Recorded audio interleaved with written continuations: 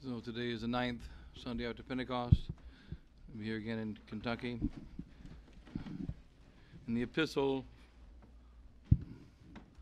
for this 9th Sunday after Pentecost is taken from St. Paul's first letter to the Corinthians, chapter 10. Brethren, these things came to pass as examples to us, that we should not lust after evil things even as they lusted. And do not become idolaters, even as some of them were. As it is written, the people sat down to eat and drink and rose up to play. Neither let us commit fornication, even as some of them committed fornication. And there fell in one day 23,000. Neither let us tempt Christ, as some of them tempted, and perished by the serpents. Neither murmur, as some of them murmured, and perished at the hands of the destroyer. All these things happened to them as a type, and they were written for our correction, upon whom the final age of the world has come. Therefore let him who thinks he stands take heed lest he fall. May no temptation take hold of you, but such as a man is equal to. God is faithful and will not permit you to be tempted beyond your strength, but with the temptation will also give you a way out, that you may be able to bear it. And then the Gospel, taken according to St. Luke, chapter 19. At that time when Jesus drew near to Jerusalem and saw the city, he wept over it, saying, If thou hadst known in this thy day, even thou, the things that are for thy peace, but now they are hidden from thy eyes. For the days will come upon thee, when thy enemies will throw up a rampart about thee, and surround thee and shut thee in on every side, and will dash thee to the ground and thy children within thee, and will not leave in thee one stone upon another, because thou hast not known the time of thy visitation. And he entered the temple and began to cast out those who were selling and buying in it, saying to them, It is written, My house is a house of prayer, but you have made it a den of thieves. And he was teaching daily in the temple. Thus are the words of today's Holy Gospel. Son, Father, Son, Holy Ghost, amen. So today a few considerations on the modernistic and Masonic response of Father Pagliarani, the Superior of the Society of St. Pius X, to the Motu Proprio of Pope Francis of July the 16th, in 2021, Traditionis Custodes. It's now a week and a few days since that Motu Proprio was made, and already throughout the world there have been many, many Latin masses shut down. Many priests are trembling in fear and don't know what to do. The Motu Proprio was not a shock, nor was it the great crime of Pope Francis. The Motu Proprio was put into practice, the will of John Paul II, in 1984. When he first made that first Motu Proprio on October 22nd, 1984, he said that this indult of allowance of the older form of liturgy is being done because people are leaving the church and see the Mass as divisive. They must understand that we would try to help them to have their Latin Mass, but in order to bring them back into the true fold of Vatican II. And therefore the conditions of receiving this indult, which is an allowance of something that is against the law, in order to prevent a greater evil. The reason for this indult is to allow people to come to the Latin Mass so that they might see inside of the Noble Total Church how the new Mass and old Mass are quite compatible and go well one with each other. And this Latin Mass should not be allowed in parochial churches. This Latin Mass should not be allowed for weddings or for funerals. It should not be allowed for any events such as confirmations or baptisms surrounding those type of events, and should be known as an only tolerated form of the Mass to help those people that are overly attached to the old Mass to come back to the new. And that was the will of Pope John Paul II, whom they call saint. And John Paul II, under whose reign there was the greatest exodus from the Catholic faith in the last 2,000 years. John Paul II, who said that God came to reveal man to man, and who did not only tolerate the Latin Mass, but did not at all want it to be part of the new church that came out of Vatican II. That was his will in 84. It was repeated again in 88. 1988, Archbishop Lefebvre did an act to save the Catholic priesthood, to save the Latin Mass, and that act was to consecrate 4 bishops who would form priests and who would ordain priests that are not modernists, and who would be independent from the dioceses so that they could operate freely, following the model of Cluny in France in 810 AD, the model of the Benedictines, who operated independent monasteries without being controlled by the bishops who were corrupted and ruled by the kings. And through these independent monasteries, not ruled by the local bishops, not corrupted by the local bishops, they were able to build Christendom against the local bishops who were very corrupt.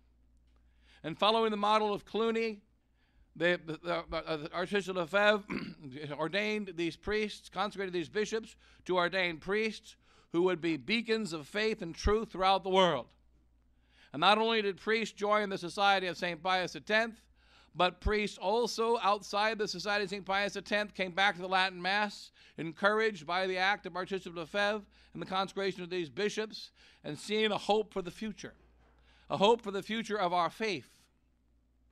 But at the same time, the devil worked his battle plan. At the same time, the devil wanted to make sure that tradition did not grow too much. He wanted to make sure that the true Catholic tradition of the last 2,000 years would not return as the united teaching of our Holy Church. Therefore, he created the Ecclesia Dei Commission, which purpose is to divide the Catholic faith, divide Catholic tradition. And as Father Giselle pointed in his sermon a week and a half ago, it was effective in that work. It did divide. The Motu Proprio of John Paul II did divide Catholic tradition. It did keep people from coming into the fullness and correctness of Catholic tradition, where they could have at least their Latin Mass, but they wouldn't have to have the faith. And so there became another level of Catholics who are Latin Mass goers, who believe in all the teachings of the Church, Catholics who believe in many of the teachings of the Church, Catholics who believe in some of the teachings of the Church, Catholics who believe in almost none of the teachings of the Church, but they all like Latin. And the devil used Latin Mass as a banner to tell the people of the world, you don't need the faith that comes of the Mass, just come to the Mass. And this was stated in the Ecclesia Dei document, and also in Summorum Pontificum. In Summorum Pontificum 2007, Pope Benedict XVI repeats what was in the previous two documents. Ecclesia Dei included the indult of 84 and expanded it. And in 2007, Pope Benedict replaced it in the indult with a new expanded indult. And that this indult, he says that remember that the Latin Mass and the new Mass, they are the same Mass. They mutually enrich one another. That is what they do. It is like telling the wife that she and the mistress, who is not the wife, they mutually enrich each other, and both should be happy to live together with the husband. And this is a great abomination. The wife should never tolerate the mistress to live together with the husband. And in fact, it's a greater abomination than when the husband leaves the wife and stays with the mistress. But if he tries to have the mistress and the wife stay together, it is a greater abomination. And so it is in 2007, Pope Benedict created a greater abomination by telling us that the old Mass and the new Mass, one is the ordinary form of the same rite, and the other is the extraordinary form of the same rite. And they mutually enrich one another. And no one should accept that this Latin Mass is being allowed to be celebrated more freely without also recognizing that the condition of celebrating this Mass and attending this Mass more freely given in Summorum Pontificum 2007, given only on the condition of the acceptance of the errors and heresies of Vatican II, and only on the condition of accepting the new Mass as a Mass of our Holy Church. And this is an abomination before God. This created a greater division in the Church. But many souls came. And as Father Giselle pointed out in her sermon a week ago, it said that, in fact, there was a flip side to this Motu Proprio, the side that the popes didn't think of. John Paul II and Benedict XVI, they saw that this Motu Proprio would divide tradition. they saw that it would keep souls, many souls, from entering into true, fully, correctly Catholic parishes and divide us. And it did do that. However, there was a flip side, and that is souls would come to the Latin Mass for the first time from regular Novus Ordo parishes, not knowing anything about it. Then they would see that this Mass, the true Mass, does not match the Protestant Mass that they are attending, and that there's a different doctrine between the true Mass and the Protestant Mass, and therefore they would begin to try to learn about that faith, and not only attend the Latin Mass, but through the Latin Mass come back to the true faith. As one priest told me a few years ago, I said, why don't you join the Society of St. Pius X in 2013? And he said, why would I join an organization that is trying to join the organization that I'm trying to leave? Why on earth would I do that? They're trying to come to the Novus Ordo. I'm trying to leave the Novus Ordo. So it's not on my list of places to go. That's what a priest told me in Australia a few years ago. And the fact is that what happened in this Motu Proprio Summorum Pontificum, it said very clearly, Latin Mass is only allowed if you accept Vatican II in the new Mass. And it is considered as an expression, an extraordinary expression of the same rite. Now we come forward to July 16th, 2021. And the whole conservative world, the whole so-called traditional world, the only good thing that Father says, the so-called traditional world, the so-called traditional world is in a great upheaval. That's one of the things Father Pagliarani points out in his letter on this Motu Proprio. That the so-called traditional world is in a great upheaval. And that it's a great upheaval because of this significant event of July 16th, 2021. And in the Motu Proprio of a week and a half ago, or less than that, 8-9 days ago, July the 16th, when this Motu Proprio was made by Pope Francis, it says in it that all the previous relaxations and special privileges given to anyone who celebrates the Latin Mass, they are all revoked and all abrogated by this decree.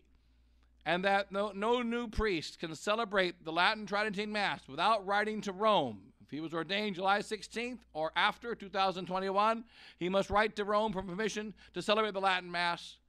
The bishop will forward a request to Rome, and he cannot say it until Rome says yes. Any priest who is already celebrating the Latin Tridentine Mass, these priests must write and ask for permission again to continue to celebrate that Mass. Furthermore, at the Masses that are being celebrated, the proclamation of the epistle and gospel, the readings, should be done in the vernacular. They now must be done in the vernacular. It was a request of Benedict XVI. He preferred that it be done in vernacular. In 2007, he says that. But now in 2021, it is now a demand that they be done in the vernacular. In 1984, the Motu Proprio said that there can be no Masses in the parochial churches. But then Benedict XVI allowed Masses in parochial churches. In fact, John Paul II also allowed it in Ecclesia Dei Afflicta, after Ecclesia Dei Afflicta. And then now it's back to what it was in 84. No more Masses in parochial churches, only in mission churches or in other venues. Also, Pope Francis says bishops are forbidden to establish any new Latin Mass parishes. And the ones that exist are frozen. And then the ones that do exist, he is to re-examine whether or not they should be retained. The bishop should re-examine them to see whether or not they should be retained, and therefore is encouraged to close as many as possible. So this is clearly the bringing to a conclusion of the work of Ecclesia Dei. What is the response of the Society of St. Pius X? The Superior General, the new Superior General, Father Davide Pagliarani, the new Italian Superior of the Society of St. Pius X. A letter from the Superior General, the priest of the Society of St. Pius X, in light of the publication of the Motu Proprio Traditionis Custodes, the jailers or guards of tradition. This Mass, our Mass, must really be for us, like the pearl of great price in the gospel, for which we are ready to renounce everything, for which we are ready to sell everything. This Mass must be likened to us a pearl of great price. And this is in the heading. first thing to note, this Mass must be for us. And this is a standard, subjectivist, liberal, modernist way of saying anything.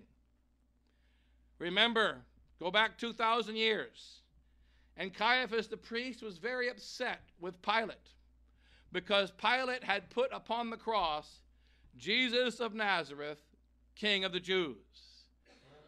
He did not mind that Jesus of Nazareth, King of the Jews, was written on that cross. He said, rather, I want you to make an adjustment to that statement, said Caiaphas, the priest of the Old Testament. I want you to say, he said he was the King of the Jews. He called himself the King of the Jews. So that he called himself King of the Jews, no problem. This fool called himself King of the Jews. But do not say that he is the King of the Jews. So likewise, note this modernist, subjectivist, Masonic entrance of two words, for us. These are signs that these modern superiors of the SSPX, they are the descendants of Caiaphas. They are not the descendants of St. Peter and the apostles in their teaching and in their spirit. This Mass, our Mass, must really be for us like the pearl of great price. Caiaphas would have no objections to this statement, but Caiaphas had great objections to Jesus Christ. Let it be said that the Mass is for us the pearl of great price. No, he is making a comparison. The pearl of great price, of course, is the Catholic Church. The pearl of great price is the Catholic faith, the kingdom of God. That's what the pearl of great price is. But Father Pagliarani uses an analogy by saying, well, pretend like the Mass is our pearl of great price, rather than the kingdom of God and the faith. And so the Mass pearl of great price, it must be a pearl of great price for us. There's another way of saying it in ordinary speech, which is, one man's junk is another man's treasure. So if you go to the new Mass, it is not a pearl of great price, the Latin Tridentine Mass. That's my junk. But if you go to the true Mass, then that is the treasure. So that which is garbage to the Novus Ordo liberal, it is treasure to us. And it sounds so beautiful, but this is a very carefully crafted document. To go through all of the wickedness in it is very difficult. Each word is carefully crafted and matches perfectly modernism. First of all, the first paragraph. Dear members and friends of the Priestly Society of St. Pius X, the Motu Proprio Traditionis Custodes and the letter that accompanied it have caused a profound upheaval in the so-called traditionalist movement. There he says it's the so-called traditionalist movement. We are the real traditionalists, which is what a Catholic is. It is not an upheaval for us. But it is an upheaval in the so-called traditional movement. And notice also, he is distancing himself from this movement. It has caused a great upheaval in the so-called traditional movement. We can point out quite logically that the era of the hermeneutics of continuity, with its equivocations, illusions, and impossible efforts, is radically swept aside with a wave of the sleeve. So the Motu Proprio wiped away the hermeneutics of continuity, wiped away its equivocations, its illusions, its impossible efforts, with the wave of the sleeve. That this tells us that this era is over. Is it? Now, in my grammar class when I was a child, Miss Paula Haig, she read that if I wrote something like this, she would not have given me an F. I would have been taken outside, and they would pulled out a whip and beat me to death. Why is this? Because he brought up in the beginning, we can point out quite logically the era of the hermeneutics of continuity with its equivocations, illusions, and impossible efforts. I learned in grammar school, if you bring up something, equivocations, illusions, impossible efforts, then you're required later on in your 3-page document to mention an example of an equivocation, an example of an illusion, an example of an impossible effort. Don't bring up a question or point out a point and then don't answer it. This is done by idiots, And it's also done by very wise men who want to give impressions and not answers, and who want to deceive. And this is the case of the New Society of St. Pius X in its Masonic response to Summorum Pontificum. The era of hermeneutics of continuity, that reminds us of Pope Benedict XVI, with its equivocations, illusions, apostle efforts, is radically swept aside with a wave of sleeve. These clear-cut measures, what clear-cut measures? Do not directly affect the Society of St. Pius X. However, they must be an occasion for us to reflect deeply on the situation.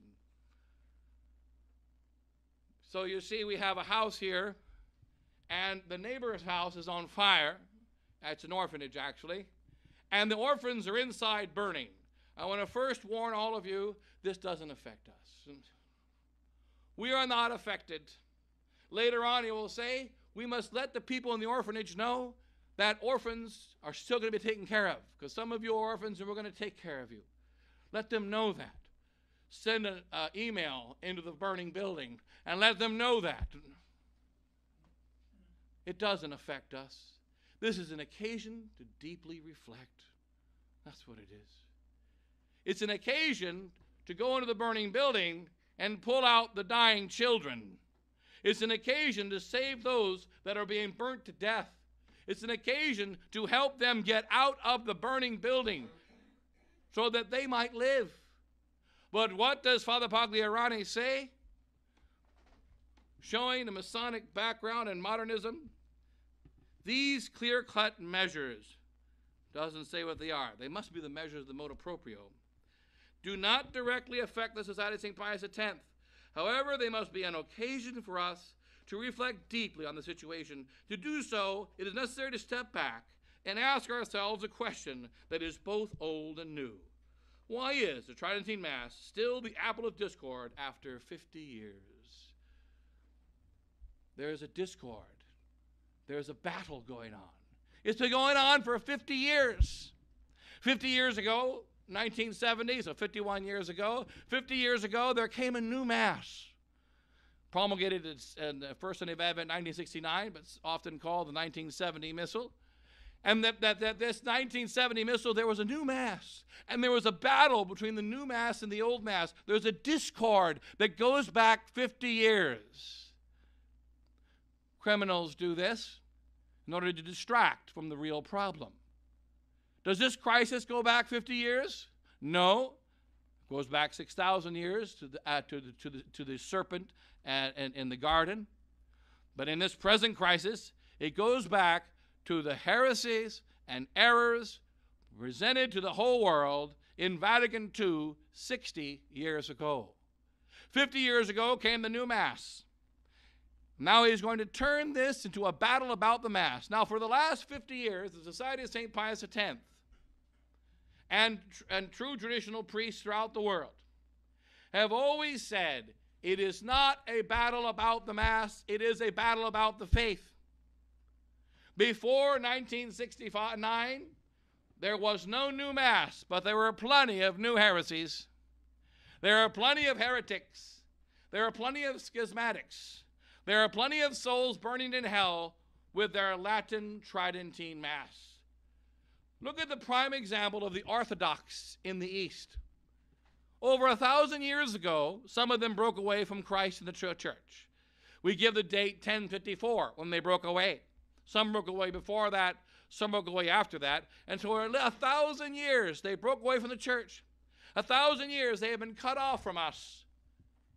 Go inside their churches and see if there's a difference in their sacred liturgy and their Mass and ours. Their Mass is identical to ours. Their Eastern Mass is identical to our Eastern Mass. Their churches are like our churches. Their icons are like icons. Just a few little minor differences, such as you might see St. Photius. The only problem with St. Photius is that he's in hell. That's the only downside. But St. Photius might be there alongside to St. Ambrose. And St. Photius, who was a beautiful icon of St. Photius, he was the key wicked bishop who brought about the schism and denied that the Holy Ghost, the Father and the Son, proceeds from the Holy Ghost proceeds from the Father and the Son. He was one of the greatest leaders of the division in the church. And he is called Saint Photius by the enemies of God. But you'll find a 1,000-year-old painting of him. And they made other saints as well, belonging to a false church, painted in the traditional style. And they have incense, and they have the same Mass we have. Did the Holy Fathers of the last 1,000 years say, let us not have conflict, us Orthodox and Catholics, because we have the same Mass? Your Mass is the same as ours. Your vestments are the same as ours. In fact, they're more traditional. They still kept all their beards. Many of our Eastern priests slowly showed off their beards. They kept some of the details of the tradition better than our Catholics did. They became too Romanized. But essentially, it's the same exact liturgy. Is it about a liturgy? Absolutely not. But right at the very beginning, brought to our minds is that this is a battle of that somehow the Mass is an apple of discord, and the battle is about the Mass. Now, why is this done? To placate the maximum number of people. It's very similar to the politician, wise politician in the United States, 1918. A lady asked him, what do you think about alcohol and prohibition? And he didn't know if she was in favor of prohibition or she was against it. And he said, if you mean by alcohol, that drink that destroys families, that makes drunkards, that takes money and throws away from families, I am 100% against it. But if you mean by alcohol, that drink that the Scripture says gives joy to the heart of man, that is most beautiful to be had when men are having profound conversations, and it is the spice of life, I am 100% in favor of it. And that is my position, and I will not budge. Very wise man. Or like unto the priest, who in the year 313 AD, 312 AD, told Maxentius, the Roman general, who was fighting Constantine, the Roman general, the night before the Battle of Milvian Bridge, Maxentius asked him, what's going to happen tomorrow? I assure you, Maxentius, you have nothing to fear, for the enemy of Rome will fall, will lose tomorrow. And he was comforted. The next day, Maxentius was dead. And the next day, he was wiped out. And his army was wiped out because of the miraculous victory of Constantine the Great. And Constantine came with a sword to kill the pagan priest. And the priest said, you can't kill me. He said, why not? Because I told Maxentius to his face yesterday. I told him right to his face, the enemy of Rome will fall. And he did. And so Constantine couldn't kill him. He said a statement which has two meanings. And this double meaning, communication of charlatans, and this double meaning communication, as ambiguous communication, is the hallmark of the enemies of God. Our Lord Jesus Christ said in the gospel, let your yes be yes and let your no be no. It is not a battle of the last 50 years. It is a battle of the faith, and specifically a battle of modernism, a battle on the human side of Masonic infiltration of the church, but it's a battle of modernism and the heresies of Vatican II and the new Mass we are opposed to because it is the expression of the errors and heresies of Vatican II. But he continues. Let's reflect deeply. First of all, we must remember, says Father Pagliarani, Holy Sacrifice of Mass is the continuation in time of the most bitter struggle that has ever existed, the battle between the kingdom of God and the kingdom of Satan. This combat culminated at Calvary. This is an example of the confusion, the deliberate confused language. 30 years ago, Archbishop Lefebvre pointed out the new Mass, the true Mass, is first of all the sacrifice of Calvary. The true Mass equals the sacrifice. The unbloody sacrifice, the renewal of the sacrifice of Calvary, is the same as the sacrifice of Calvary. What does Father Pagliarani say? The Holy Sacrifice of the Mass is the continuation of the battle that culminated in Calvary. So it's more than Calvary. Remember one time speaking to a modernist priest for over 3 hours? I thought he believed in the real presence. I thought he believed Jesus Christ is really in the Blessed Sacrament. I thought he believed Mass was a sacrifice. But then he began to say things, well, it's more than that. It's more than a real presence. It's more than a sacrifice. It's so much more than that. I don't believe Jesus is physically in the host. I don't believe it's just a sacrifice of death. It is, but it's more than that. And this is modernist speak. The holy sacrifice of the Mass is the sacrifice of Calvary. That's what it is. And here he says many things about it in this letter, but not that. It is a battle, an ongoing battle. We battle at baptism, the devil. We battle in all 7 sacraments, the devil. We battle when we say the rosary, the devil. We battle when we do good actions, the devil. But all these battles are not the Mass. The Mass is the center. The Mass is the heart. But all these battles are not the Mass. And this vague speak is not accidental. It was for this struggle and it was for this victory that he became incarnate. This is our Lord's victory through the cross and the precious blood. It is understandable that its perpetuation will be marked by conflicts and contradictions. So since the Mass is a contradiction, the sacrifice of the cross is a contradiction, it's understandable that there will also be contradictions. It is not surprising that the Mass, which perfectly expresses our Lord's definitive victory over sin through his atoning sacrifice, is itself a sign of contradiction. But why has the Mass become a sign of contradiction within the Church itself? And here is an example of this. This is the 3rd paragraph of a purely modernist paragraph that St. Pius X would have Father Pagliarani brought in to answer for this paragraph. But why has the Mass become a sign of contradiction within the Church itself? The answer is simple and increasingly clear. It's simple and increasingly clear. Which is simple should already be clear. Now the answer is simple and increasingly clear. After 50 years, the various elements that confirm the answer have become obvious to all well-informed Catholics. Would you like breakfast? It's increasingly clear. It's simple. It's obvious. All well-informed people should understand what it is that I am about to desire. Do you want coffee or tea? It's simple. It's increasingly clear. All people should be well informed. Don't you understand? How about yes or no? How about let your yes be yes and let your no be no? And this is not going to be the case with Father Pagliarani. Here we notice the modernism that is condemned by St. Pius X in Pascendi. The Tridentine Mass, after well-informed Catholics, the Tridentine Mass expresses and conveys a conception of Christian life. The Mass conveys a conception of Christian life. I don't know if you've been to Mass recently, but it is a Mass about the conveying a conception of Christian life. That's Karl Rahner speak. That is André de Lubac speak. That is modernist speak.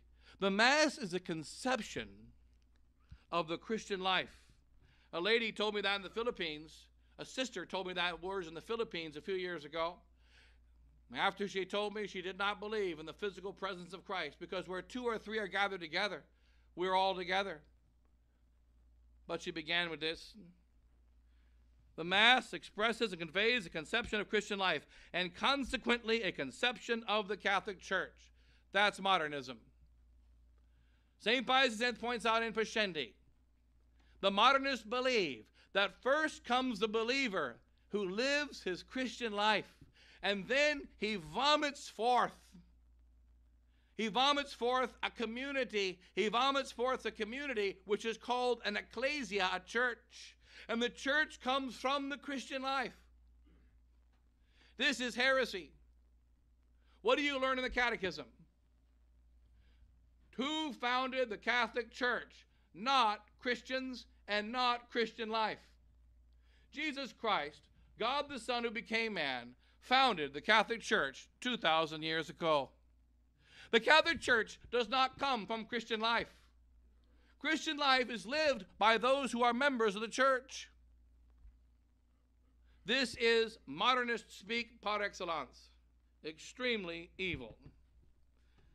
The Tridentine Mass expresses and conveys a conception of Christian life and consequently a conception of the Catholic Church that is absolutely incompatible with the ecclesiology that emerged from the Second Vatican Council. Note, emerged.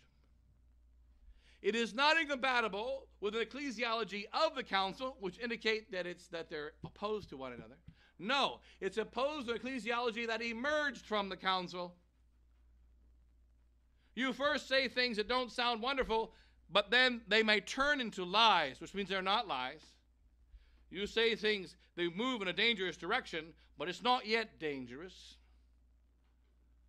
Here he says very carefully in this, that's why July 22nd was when this document was put out. July 16th was the day of the Motu Proprio. That is absolutely incompatible.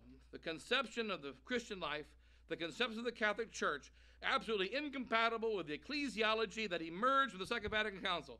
The ecclesiology of the Second Vatican Council is heretical. The ecclesiology of the Second Vatican Council is not compatible with the Catholic faith. But here we're talking about the ecclesiology of the Mass that emerged from the Second Vatican Council. The problem, now we bring up again in my English class to Ms. Paula Haig. The problem, all right? You bring up the problem. What is the problem? Well, let's say what the problem is. The problem is not simply liturgical, aesthetic, or purely technical. The problem is not liturgical. The problem is not aesthetic. The problem is not technical.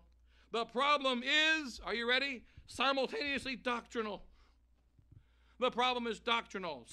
The problem is moral. The problem is spiritual. The problem is ecclesiological. And the problem is liturgical. In a nutshell, what's the problem? By the time he gets this in his sentence, you're going to, I don't know what the heck he's talking about. And I don't know what the problem is. And that's deliberate.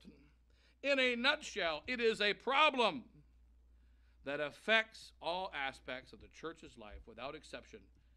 It is a question of faith. This is a problem that affects all the aspects of the church's life. It's a question of faith. So what's the problem? This is a document about a motu proprio. Is there a problem with it?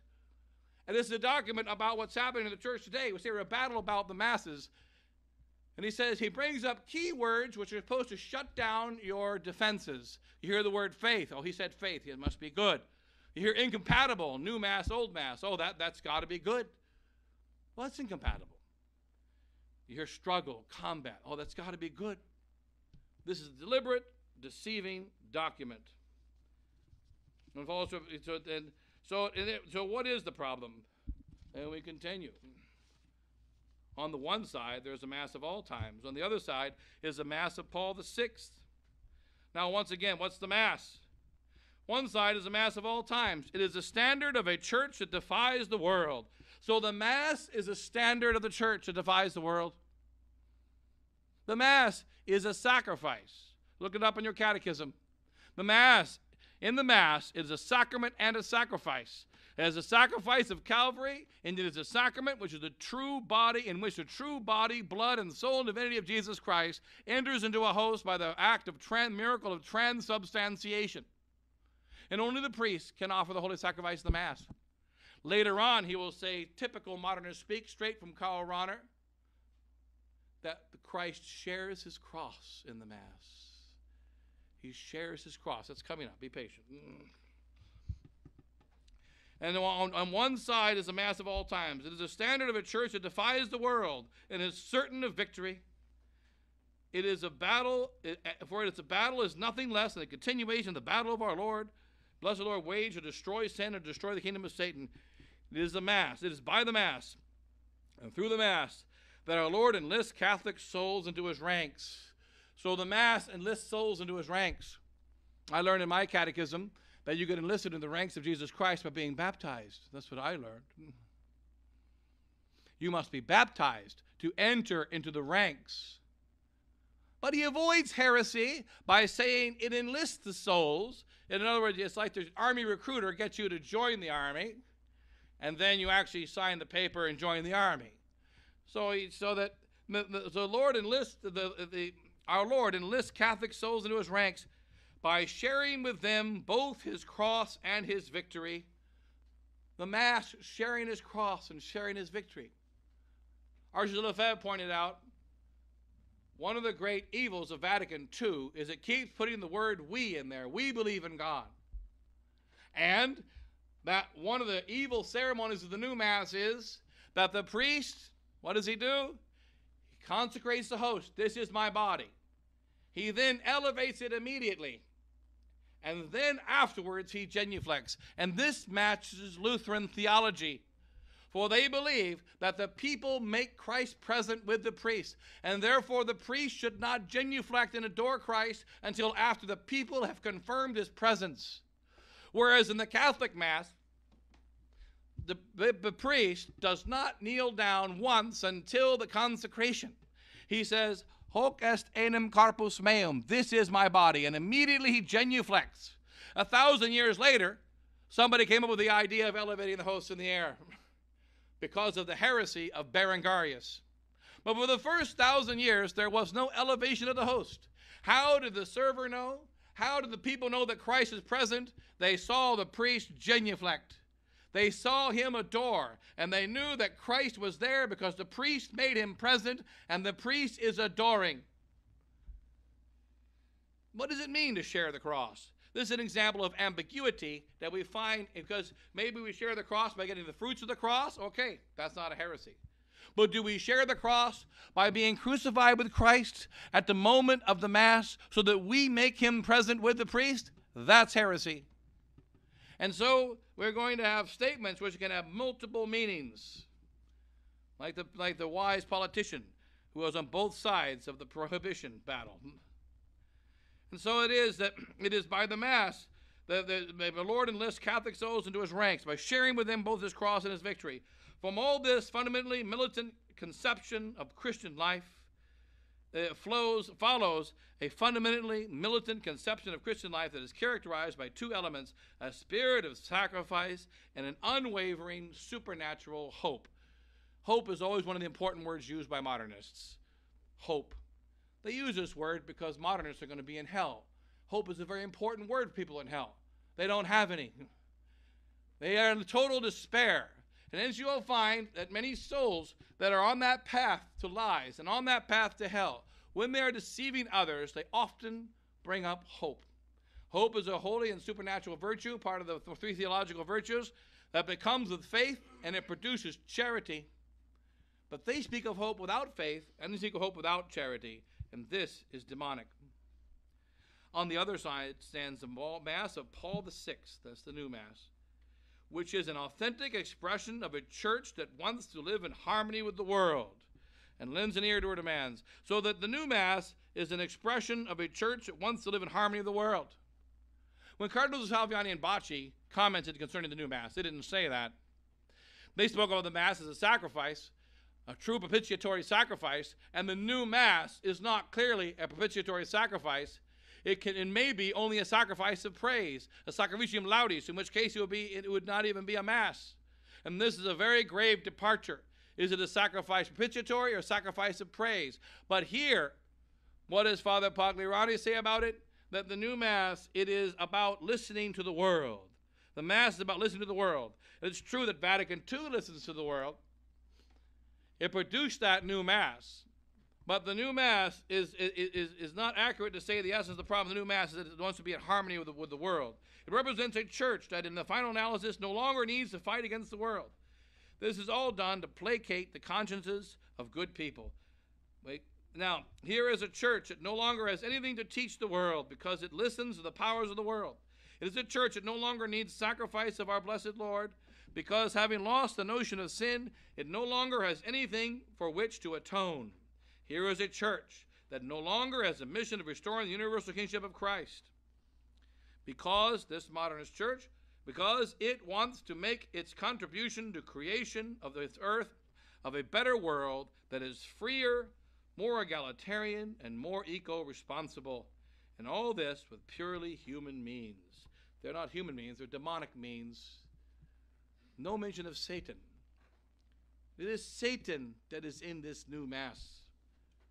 And it is an expression of a faith that is damaging souls. The new Mass has been out now for 50 years. During these 50 years, hundreds of millions of Catholics have walked away from the church. Hundreds of millions of Catholics have lost their souls. They have turned away from God. This isn't because of human means, it's because of demonic means and a demonic way. This is a humanist mission of the church, matched by a humanist liturgy, and empty of the notion of sacredness. This battle has been waged for the past 50 years, which has just seen a highly significant event on July the 16th. That's the Motu Proprio. It is not simply a war between two rights. It is indeed a war between two different and opposing conceptions of the Catholic Church and Christian life. It's a war between two conceptions. Modernists speak. What are conceptions? Many possibilities for conceptions. It's a war between two religions, a war between two faiths, a war between God and Satan. But two conceptions, that can mean anything. It is a war between two conceptions, because maybe the Dominicans have one conception and the Franciscans have another. And both conceptions are within the confines of Catholic belief. It does not mean that they are incompatible or that they are incompatible with Catholic teaching. The deliberate using of vague terms that can have multiple meanings. Since Almighty God, the church conception is absolutely incompatible with the church. In paraphrasing St. Augustine, one could say that the two masses have built two cities. The Mass of all times has built a Christian city. The new Mass seeks to build a humanist and secular city. Notice that the old Mass built a Christian city. But the new Mass seeks to build, maybe it doesn't build it. The old Mass builds a Christian city. The new Mass seeks to build a humanist city. And here we're staying away from what the essence of the Mass is, the sacrifice of Calvary. Since Almighty God has allowed this, it is certainly for the greater good. Firstly, for ourselves. So God has allowed this Motu Proprio, firstly for ourselves, who have the undeserved good fortune of knowing the Tridentine Mass and who can benefit from it. Always going to make something subjective here. Who can benefit from it? We can benefit from the Latin Mass. Everyone can benefit from the Latin Mass, not just us. Always throw in a subjective element whenever we're speaking about the Mass. Firstly, for ourselves, who have the undeserved good fortune of knowing the Tridentine Mass and who can benefit from it. We possess a treasure with a value we do not always appreciate and which we perhaps preserve too much out of simple habit. When something precious is attacked or scorned, we begin to appreciate better its true value. And may this shock, provoked by the harshness of the official text of July 16th, now, this document is supposed to be about the official text of July 16th. He doesn't talk about anything in those texts. And is the harshness? Sometimes a father is too harsh with his son. But is it evil? Not always. Is it legitimate? Is it illegitimate? You can be too harsh, but it's okay. If your son takes candy out of the cookie out of the cookie jar and you ground him for 2 months, that's very harsh. And if you take a cookie jar and then you skin him alive and eat him, that's also very harsh. But the one is called murder, and the other one is a slightly too strict punishment.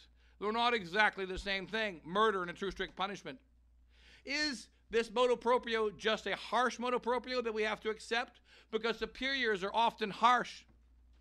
Or is it harsh in such a way that we must reject it because it's against God? A superior can be harsh and a subject must accept it. Only when this harshness goes against the law of God must it be rejected. So the great question that the world is looking to Father Pagliarani, the superior of the Society of Pius X, what should I do? I'm a priest of the Noble Sordo. I'm saying the Latin Mass. What should I do? They're telling me I've got to write to my superiors. Don't write to them. They're telling me I've got to stop saying it. Don't stop saying it. Keep saying it. But they might throw me out. Don't worry. If they throw you out, you continue to say Mass in the parish hall. If they throw you out, you say it in someone's house, and you take the faithful with you. Don't abandon your sheep. Like Father Giselle said in a sermon a week and a half ago, don't abandon the sheep. Stay with your sheep. Protect your sheep. That's what we're supposed to be telling them. And only say the Latin Mass. Drop the new Mass. Pope Francis is right about that. They shouldn't go together. But here, what does Pagliarani say? We are shocked by the harshness of the official text of July 16th. This harshness should serve to renew, deepen, and rediscover our attachment to the Tridentine Mass. Whenever you hear deepen and rediscover, that's modernist, modernist, modernist, modernist, modernist. Let's deepen and rediscover our love of the traditional Mass. Aren't you so grateful that we have fire extinguishers? Are you so grateful that our house didn't catch on fire? Don't you feel sorry for those kids dying and burning over there? I do. I feel awful. I think we should deeply consider this situation and be so grateful that we are not affected. And later on, don't forget about the advice. We must let them know that orphanages will still continue. While you're dying and burning in your orphanage there, before you die, know that we still got an orphanage open, and tell your donors to send a check to us. This is a mockery of truth. It's a mockery of the duty of the priesthood. It's a mockery of the work of Archbishop Lefebvre and the Society of St. Pius X. That we are deeply affected. So then, since Almighty God, firstly, for we ourselves, by the hearts of the serve to renew, deepen, and discover our attachment to Mass. This Mass, our Mass, always go to the subjective. This Mass, our Mass, must really be for us. Here it was drawn out in the like the pearl of great price in the gospel, for which we are ready to renounce everything, for which we are ready to sell everything. He who is not prepared to shed his blood for this Mass is not worthy to celebrate it. He who is not prepared to give up everything to protect it is not worthy to attend it.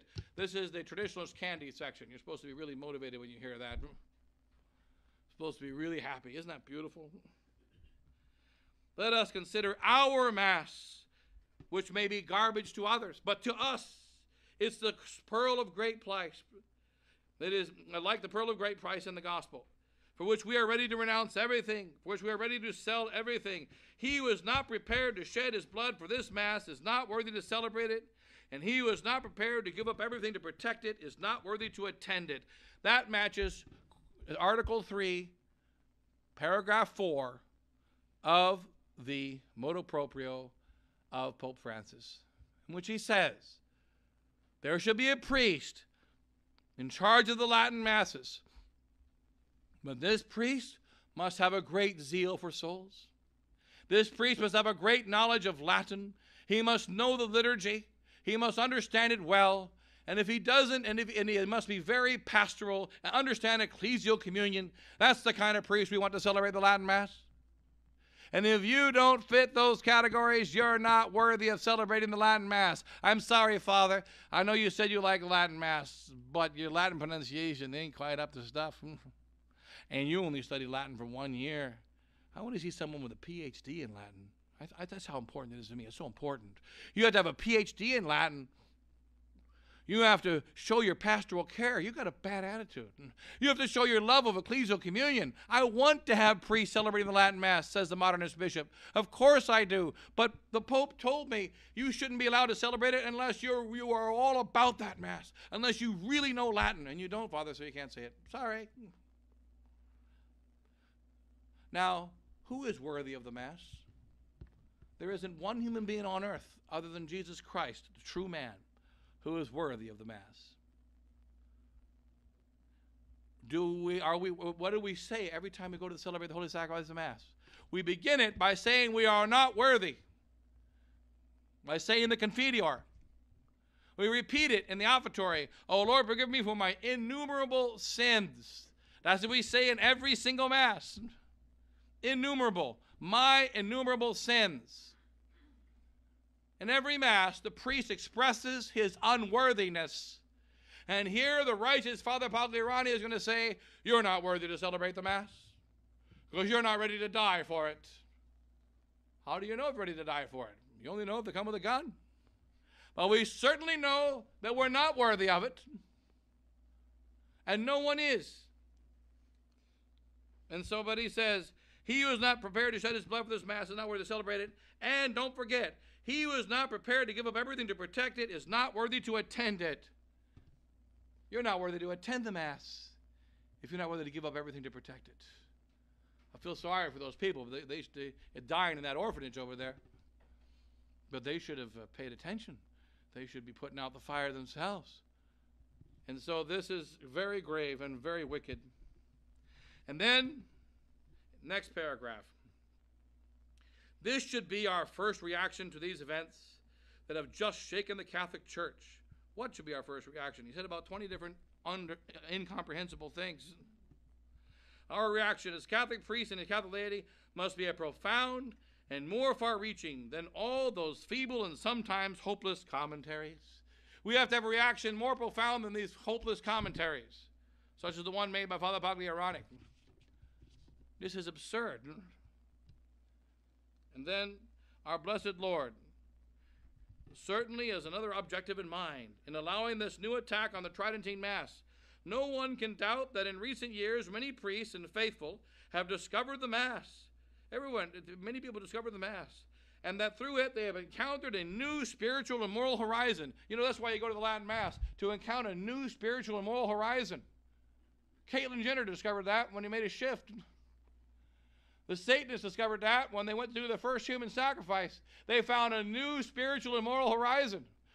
When you leave the Catholic Church and become a charismatic, you find a new spiritual and moral horizon. And this is what he says.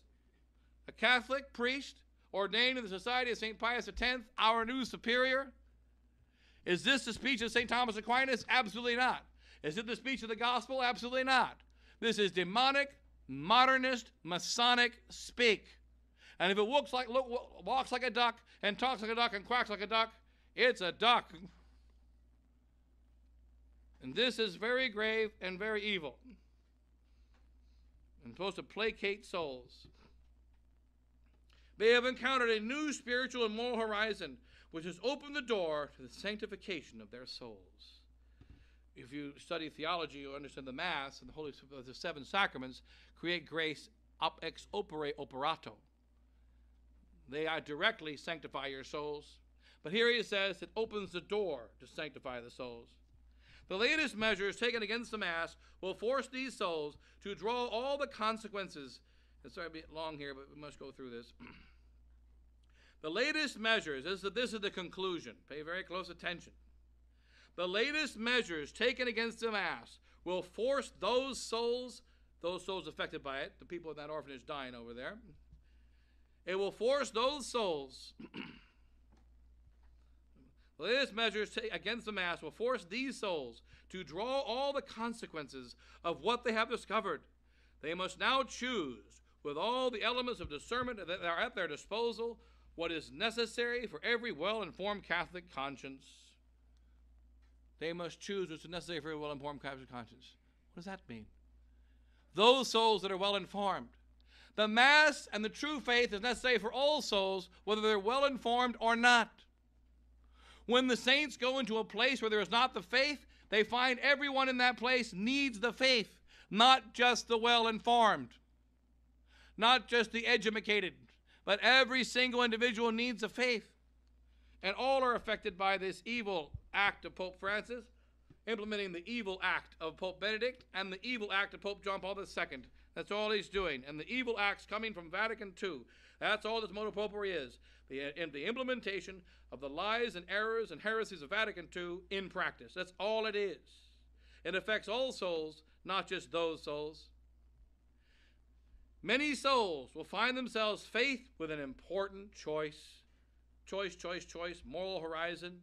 This is modernist speak. That will affect their faith. They're going to have a choice that's going to affect their faith. Because, and let us say once more, the Holy Sacrifice of Mass is the supreme expression of a doctrinal and a moral universe. That's the first time he said that, by the way, but we'll say it once more. Another grammar problem.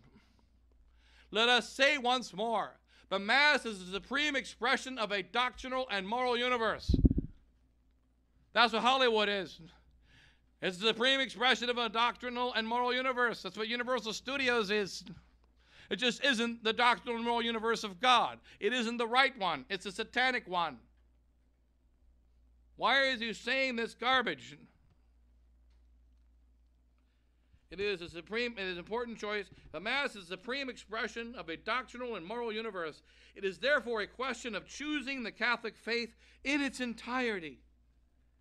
And through it, choosing our Lord Jesus Christ with his cross. See, when you're a Catholic, you have the faith in its entirety, and you go to heaven with that. If you're not Catholic, whatever you have of the faith makes you go to heaven. Again, a speak that matches Karl Rahner, that matches the modernists of Vatican II. To say something which allows itself to the truth being in other religions, not only in our religion, other masses, not only our mass. It is therefore a question of choosing the Catholic faith in its entirety, and through it, our Lord choosing our Lord Jesus Christ, and with his cross, his sacrifice, his universal kingship. It is a matter of choosing his precious blood, of imitating the crucified one, and following him to the end by a complete and rigorous and coherent fidelity. Whenever you're lying and being unfaithful, always talk about fidelity. Always throw that word in. And then the last two paragraphs. What are we supposed to do? The Society of St. Pius X, says the Superior General, Father Pagliarani, has the duty to assist all those souls. Here I agree with him. We have the duty to assist all those souls in that burning house of the Novus Ordo Ecclesiae, former Ecclesiae communities. Those souls suffering there. Let them call us. We'll try to bring them to Mass. We'll bring them to confession. Let them send priests to us. We'll try to help them to be strong and stay in that Mass and come to the true Catholic tradition. And we want to help them. Those who want the Mass, call us. Contact my number, 303-549-3047. Give me a call. And we will try our best to be able to answer the call and take care of the souls and give them the Holy Sacrifice of Mass, whose Mass is being taken away from them. The true Mass being taken away from them. Even though it's in a setting that's not good, the Motu Proprio setting, this true Mass is still the true Mass, and they need the true Mass and the faith that comes with it. And it's being ripped away from them by wicked bishops and a wicked pope following the wicked council of Vatican II. But what's the duty of St. Pius X Society? The Society of St. Pius X has the duty to assist all those souls who are currently in dismay and are confused. Okay, how are we going to help them? Firstly, we have the duty to offer them the certitude that the Mass can never disappear from the face of the earth. That's a sign of hope. This is the passage. I'm going to offer you help. Your orphanage is burning down. Your Mass is being taken away. You are abandoned in the wilderness, and you're not going to have the Mass and the true faith. But don't worry, I've still got it. Aren't you comforted? And don't worry, I'm still going to be able to go to Mass. I can still live. I've still got what I need. Shouldn't that give you hope? Just like nowadays, in one of the most wicked acts of modern medicine, does it give hope to a modern patient who's lying on the deathbed, being treated by hospice, and being starved to death, and being not given liquid, and dying a most excruciating death of starvation and thirst? And while that patient is lying there dying of thirst, one of the most painful deaths you can have, people are standing with Cokes and Pepsis and water inside the hospital room, drinking and eating. Isn't that a sign of hope? That patient is dying a most cruel, most excruciating death of starvation. But at least he has the comfort of knowing there's food everywhere. He's just not getting it. Isn't that hopeful? This is satanic hope. This is satanic. This is Masonic, and this is modernist. Souls who have the Latin Mass out in the middle of nowhere, Alaska, in the middle of nowhere, South America, nowhere, United States, being taken from them. Don't be encouraged, because we still got our Mass. Your parish closed down, but mine didn't. Your bishop shut it down, but mine didn't. This is a sign of hope. We want to give you the certitude that the Mass is going to continue, just not for you. Very hopeful. This is an absolutely necessary sign. We have the duty to offer them, says Father Pagliarani, we have the duty to offer them the certitude that the Tridentine Mass can never disappear from the face of the earth. This is an absolutely necessary sign of hope. Moreover, each of us, whether priest or faithful, must extend a warm helping hand to them. For he who has no desire to share the riches he enjoys, in all truth, is unworthy of possessing them. How are we going to do that? Only in this way will we truly love souls, show our love for the church, for every soul that we win to our blessed Lord's cross, and to the immense love that he manifested through his sacrifice, will be a soul truly won to his church, and to the charity that animates his church, which must be ours, especially at this present time. And then we pray to Our Lady of Sorrows and put everything in her hands. So this is a Masonic document. Doesn't give answers. Supposed to make those people who are already the constituency feel good. Make us feel and believe the battle is a battle of the mass when it's a battle of the faith. Make us think that there's harshness coming from Pope Francis, but it's not just the implementation of Vatican II and modernism. And so we're supposed to feel good and be comforted because we've still got something and they don't. And a communication of the faith in this document of Father Pagliarani, which is a modernist faith and not a Catholic faith. His yes is not yes, his no is not no. He even communicates exactly St. Pius X said in Pascendi, that there is a conception of Christian life which leads, therefore, consequently, to the Catholic faith, which is exactly what modernists teach is the history of our church. They say it began with Christians who felt one way, they gathered a community, and they formed a church. Whereas we know the church is founded by Jesus Christ and not by the community. And so there's hidden modernism in there, and also the subjectivism. And this is a very grave and wicked attack against the faith, and it needs to be and must be condemned. As regards the Motu Proprio itself, let the priests and the Novo Sordo, who are celebrating the new Mass and the Old Mass, let them give up the new Mass. Let them stay firm with the Old Mass. When Pope Francis says this new Mass, the Old Mass can only be had insofar as it leads us to the new. Well, the Old Mass doesn't lead us to the new. Therefore, dump the new. Stay forward firmly only with the Old Mass. Stay faithful to the Old Mass. Dump the new Mass. Have nothing to do with modernism. The faithful will take care of you, and their God will take care of you. No one who stands for the truth will be abandoned. And don't worry about being excommunicated. St. Athanasius was excommunicated 3 times. Don't worry about kicked out of the diocese. It happened to many saints, kicked out of their own dioceses. Don't worry about being executed or being put to death. Stand firm for the faith. The faithful will take care of you. God will make sure that you're not abandoned, and that it's going to be a new branch of traditionalists that are going to come. A new branch. The old ones have forgotten about Christ. So there'll be new souls that come who never knew about the Latin Mass, but only learned about it from the Motu Proprio Mass.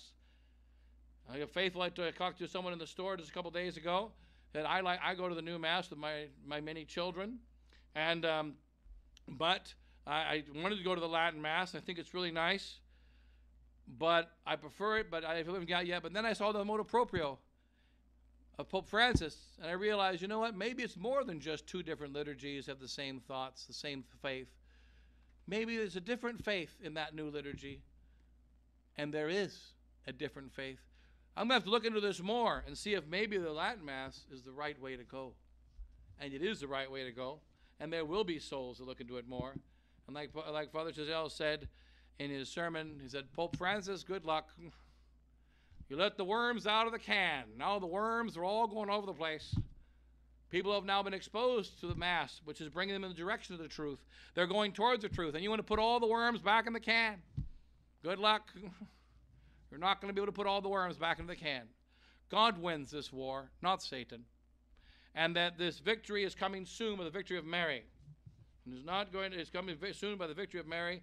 Her victory is coming in a sudden way, in short order, in due time, the time she chooses. We'll stay firm in the faith, reject Traditionis Custodes and all the other Motu Proprios, including Summorum Pontificum, and stand firm for the holy, true faith and the quo primum given to us by St. Pius V and the Mass given to us by our Lord Jesus Christ, handed down from the apostles, and that we don't need permission to celebrate this Mass, and this Mass is the center of the faith, and without the faith, it's impossible to please God. Stay firm in the fight for the faith, and preserve the Mass with the faith. Without the faith, the Mass will not help us. With the faith, it is unstoppable. Closing, God bless you all. In the name of the Father, and the Son, and the Holy Ghost. Amen.